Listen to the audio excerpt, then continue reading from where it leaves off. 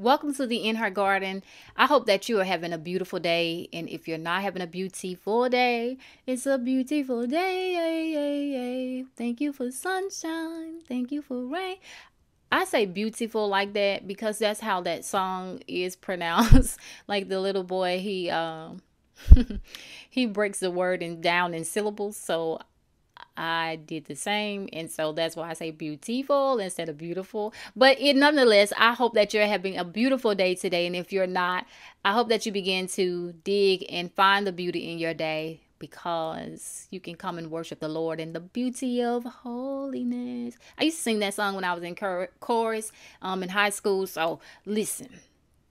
It's just in my spirit from all those years, and he is the beautiful one, the gardener of your soul. So work with him to find the beauty in your day, because I guarantee you that it is there. You just need to dig and do some work. Now, today's word is for you to just be encouraged and to receive the invitation to go in. Okay, go in. So many people focus on what's going on outside and what's going on around them. I've been there myself before. Listen, I am not perfect and have become distracted by what's going on outside when I need to be focused on what's going on the inside. Okay, because that's what really matters. And so today is an invitation for you to go in, because it's within you.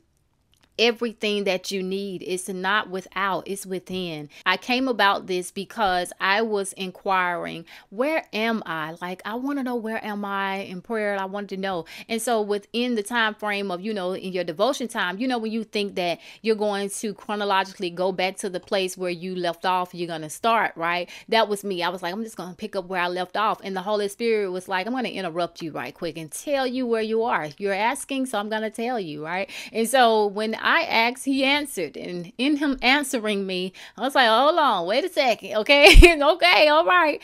And it landed on the pages, literally landed on Ezekiel 41, and it's talking about the inner sanctuary. The text is talking about the inner sanctuary when Ezekiel is given this vision, and he's taken to the sanctuary and the most holy place, if you will. And this is a place where no facades can be, where no pretensions can be, no masks. You can't wear any mask. You have to be fully who you are in spirit and in truth, right? Those who worship him must worship him in spirit and in truth. There is no pretending there. You have to authentically be whoever he said you are. Isaiah went before God and he said, I am a man of unclean lips amongst the people with unclean lips. Like, woe is me, right? He was honest, okay? So that's where you have to be when you are being invited to go in. You are invited into a place where there is true transparency, intimacy, honesty, vulnerability. Listen, if you feel sad, you can go in, because if you think you feel sad, let me tell you something. You may feel sad, but the joy is for you. The joy of the Lord is your strength. In the presence of the Lord, there is fullness of joy. He's going to give you strength because it's within you already. The kingdom of God is within you. It's of righteousness, peace, and joy in the Holy Spirit. And so when you go in, you may feel, let me tell you something, you may feel like you're in pieces, but there is peace for you. You may feel like you're living half truths and things are not just aligning, but there is righteousness in you. These things are already there. You may feel weak, but when you go in, you're going to have some strength. Do you understand? So when you go in, this is an invitation for you to do the work. Nobody else can do this work for you. You must do this work yourself. It's like when you go into a gym. Nobody else can lift those weights for you. Some people go to the gym to lose weight. Some people go in the gym to gain weight.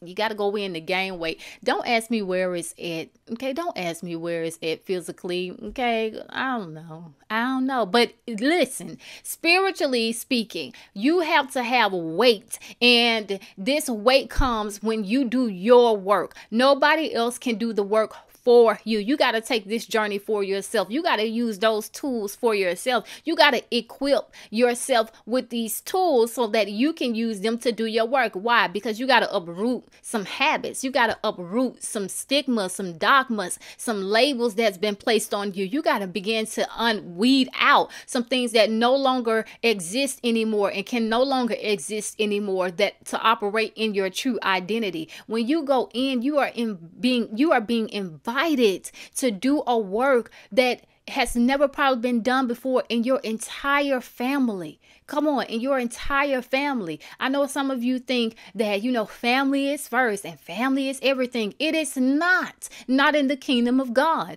God is everything. He said, seek ye first. He is everything. He's at the center. He told Abraham, get up and get away from, come away from your family. Okay, come away from your father's house.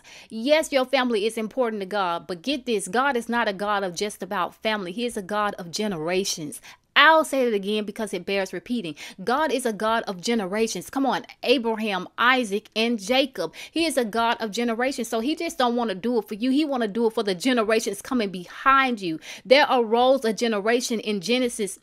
It says this, that there arose a generation that knew not the Lord. In Judges, I believe, there arose a generation, and in Genesis, after Joseph passed and Jacob passed, and there arose a generation who knew not the Lord. And so, but in the book of Psalms, we are the generations, according to the book of Psalms and King David, we are the generation that seek the Lord. So you got to begin to be in that place. When you are invited to go in, you are going in to say, what you want from me, whatever you want from me, you can get it. Whatever you need me to do, it's a yes. Whatever it is, because you are going into a journey where you are going to be in a beautiful garden. You got to guard your garden. You got to guard your garden and subtract the distractions that come through family, through friends. Come on, so-called friends. Whatever it is, you got to be able to guard your garden just like it was in the Garden of Eden when there was this cherubim and this seraphim, I believe, that was there, and they had their fiery flaming swords, to guard the gate there. So you got to be the same way. Everybody can't have access to you. Everybody can't come into this journey with you. Everybody can't have access into this place, especially when you are healing, especially when you're growing and you're developing. That is a place that is intimate. That is a place that is intimate. You are being invited into an intimate place when you go in. Because when you go in, you're going to go off. You're going to go off into your purpose. You're going to go off into the paths of righteousness. You're going to go off into the destiny that God has for you. You're going to go off and build the business. You're going to go off and go back to school and get your education on a higher level. You're going to go off and be the woman that God created you to be. You're going to go off and get the help that you need when it comes to your emotions. You're going to go off so that you can have stability. You're going to go off into stability. You're going to go off into security. You're going to go off into safety. You're going to go off into strength. When you go in, then you're going to go off. When you go in, then you're going to take off.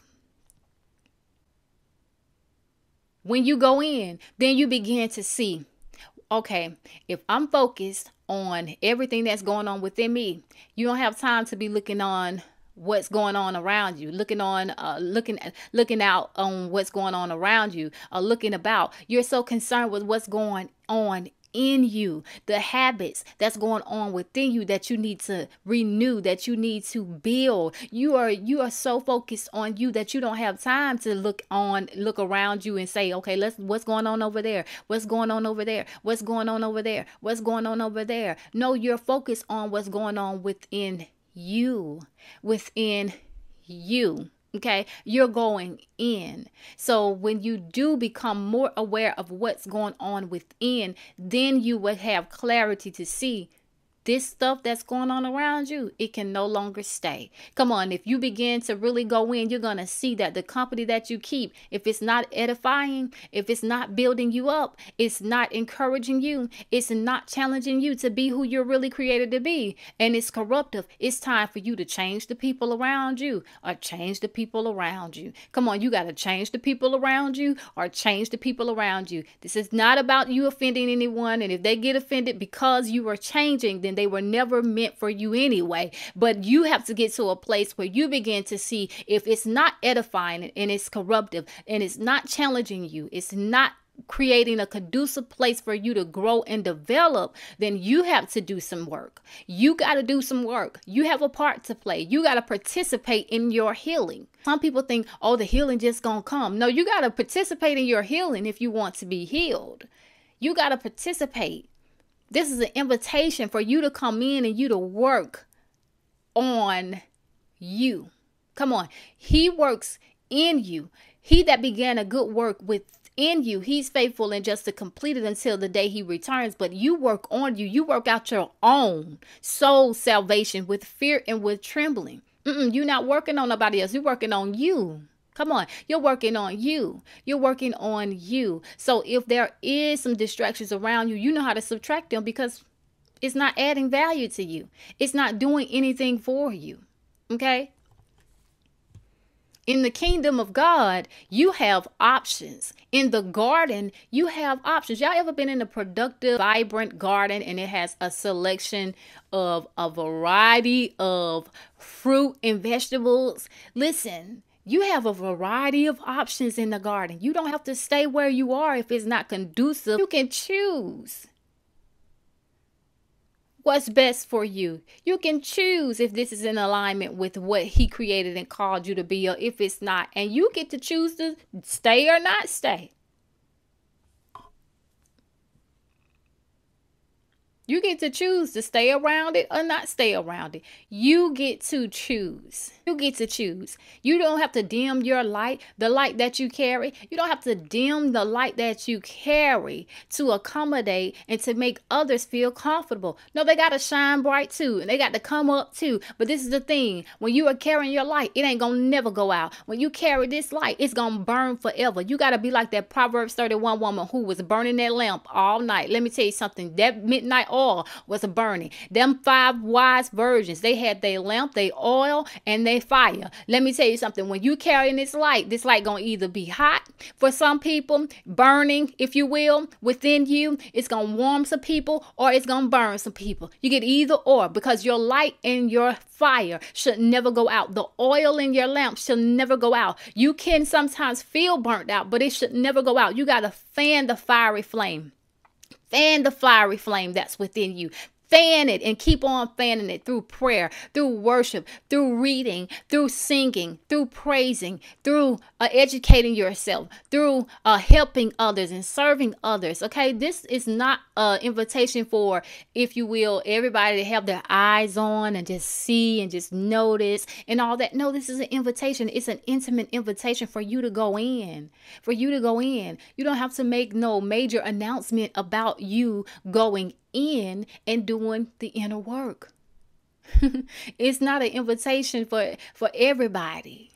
It's not an invitation for everybody. I hear that scripture that says when the bridegroom, he went out and he asked, certain people to come in to this wedding. And some people said, no, I got to go do this and I got to go do that and I got to go do this. And he got mad and he said, you know what? Don't worry about it. He sent his servants. He said, go get the other people. Go out to the highways and the byways and get those people and see if they want to attend. Give them the invite. And they came on in, because everybody can't come in. Everybody is not going to want to come in. This takes a strength. This takes courage. This takes a willingness for you to say, you know what? Forget what's going on around me. I'm going in. Forget what's going on around me. I'm going in. You ain't gonna focus on what's going on around you, because you're gonna be too focused on what's going on within you. You're gonna be too focused on creating new habits. You're gonna be too focused on renewing your mind. Be ye transformed by the renewing of your mind. You're gonna be so